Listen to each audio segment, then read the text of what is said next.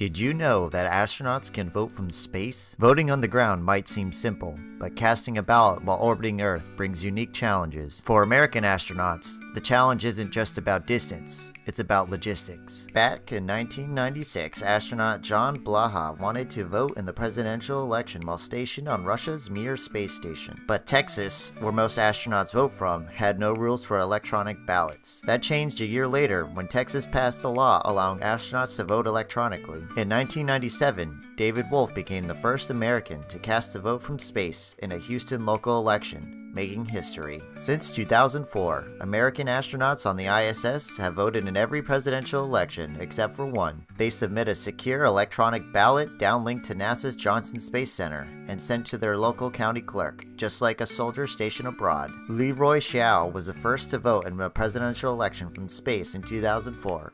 Followed by many others like Kathleen Rubins, who voted in both 2016 and 2020. While most astronauts register to vote in Texas, some are registered elsewhere. Andrew R. Morgan, for example, voted from space in Pennsylvania's 2019 local elections. His local voter services worked with NASA to make it happen. But the United States isn't the only country to send voting into orbit. In 1971, the Soviet Soyuz 11 crew became the first to cast ballots from space, voting in the election for the 24th Congress of the Communist Party while on board Salyut 1. Since then, Russian cosmonauts have continued the tradition, although they typically vote by proxy. In 2020, Moscow introduced online voting, allowing cosmonauts Anatoly Ivanishin to cast his vote directly from the ISS. Voting from space shows that even in the most extreme environments, democracy reaches all the way to the stars. This has been a bit from Bob's Brain. Thank you for watching. Like and repost, share with your friends to remind them to vote on November 5th.